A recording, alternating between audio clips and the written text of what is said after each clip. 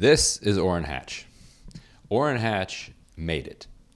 He came up from a chicken coop to become the chairman of first the Judiciary Committee and now the Senate Finance Committee. He's also the president pro tempore of the Senate. He's been in the chamber for 40 years, and he's one of the chief architects of the tax reform bill. Now, we know that he came from nothing because he indignantly reminded the public of this when Sherrod Brown, Ohio Democratic senator, was berating his tax bill as a giveaway for the rich. This tax cut really is not for the middle class, it's for the rich. And that whole thing about higher wages, well, it's a good selling point, but we know companies don't just give away higher wages. Corporations are sitting on a lot of money now. They're sitting on a lot of profits now. I don't see wages going up. I come from the poor people, and I've been here working my whole stinking career for people who don't have a chance. And I really resent anybody saying that I'm just doing this for the rich. Give me a break. I think you guys overplay that all the time, and it gets old. And frankly, you ought to quit it. Mr. Chairman, the public believes it. I'm not through. Okay. I get kind of sick and tired of it. True, it's a nice political play. Well, Mr. Chairman, it's not true. With all due respect, I get sick and tired of the richest people Regular in order, this country Mr. Chairman. getting richer and Regular richer order. and richer. Order. We do a tax Regular order. middle class Wait a minute. Regular order. and over again. just How a many second. times do we do this before we learn this? Ronald Reagan, when he was talking about trickle-down economics and tax cuts and all of the different policies that were tilted radically toward the rich, would always talk about his kind of impoverished, very humble upbringing. It's a way to say, look, how could I be doing favors for the rich here when I grew up in a chicken coop?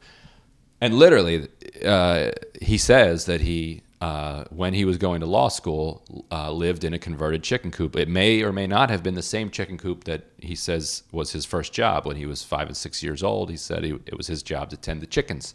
The reason we're talking about Orrin Hatch's upbringing is when he tweeted out this exchange that he had with Sherrod Brown, he added another detail, which was that he worked as a janitor to get himself through law school. So he knows what opportunity is, and that's why he's doing tax reform, so everybody else can have the same opportunity. So I went back and took a little look at how Orrin Hatch did get through law school and compared it to the House version of the tax bill, which is the only one that's been passed by a full chamber yet. The Senate committee that Hatch chairs has passed a version, but that hasn't gone through the Senate yet.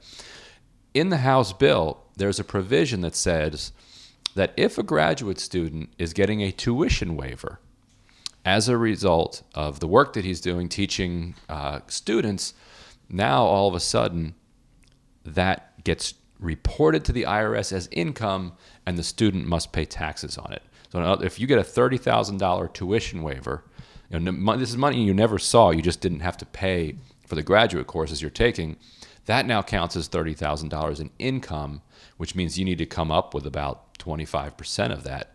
That's $8,000, $9,000 come tax time. And a lot of graduate students are living on stipends of, say, $15,000 a year. So you're talking about more than half of a stipend that a graduate student gets going right back to pay taxes on something that they never even got.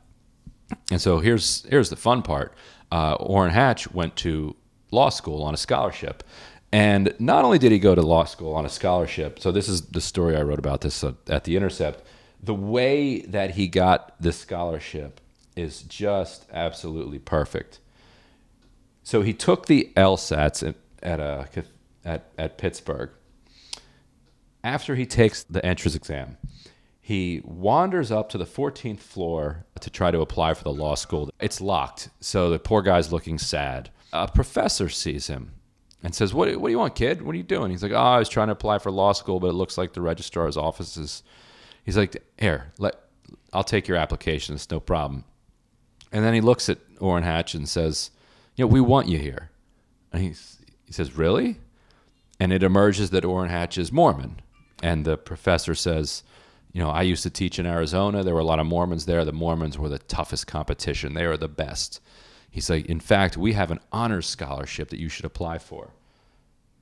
And Orrin Hatch tells him honestly, well, I didn't have very good grades, so I don't think I really deserve an honors scholarship.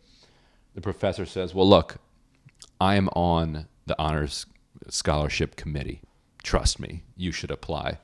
So Orrin Hatch turns in his application, which he calls the sloppiest scholarship application in the history of the University of Pittsburgh.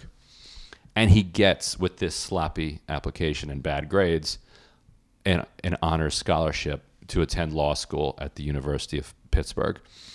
And he does not get taxed on this scholarship. He then uses this story to tell people today that, look, he made it. He had opportunity.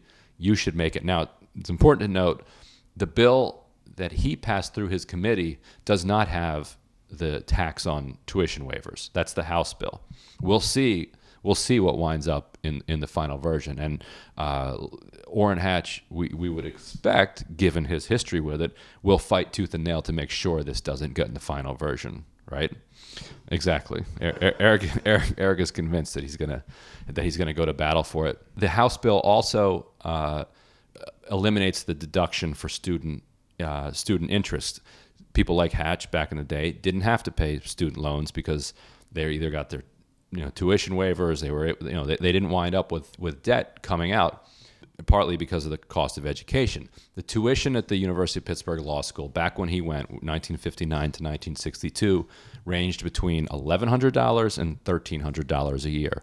$1,300 equals $11,000 today. Yet there's a flaw in the way that they think about, or in that they calculate purchasing power, because you definitely cannot purchase the same thing. You cannot take $11,000 and go to the University of Pittsburgh Law School and get a year's worth of education there. And anybody watching this who knows anything about tuition probably knows that.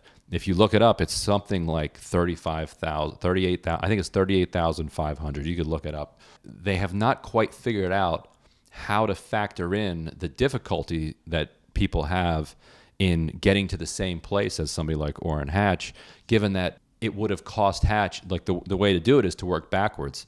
What would $38,000 have been in 1962? It would have been closer to $4,000 a year. Hatch says that he could barely make it through because he was, I think I've seen a story that he was working the night shift at a women's dorm. He was working around the clock because he's Mormon, had a young family that was growing, and also then going to law school. So without it costing much of anything, he could barely make it. If he had to pay $4,000 in 1962 dollars, I think he would readily say that there's no way he could have done that, or he would have had to take on huge loans.